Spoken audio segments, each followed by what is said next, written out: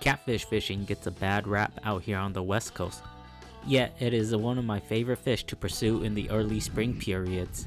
This evening I decided to target Channel Catfish with a basic sinker slider Carolina style rig. Since I'm only going to be targeting pan-sized Channel Catfish, I will be using an inflated nightcrawler. I gave the nightcrawler a cast.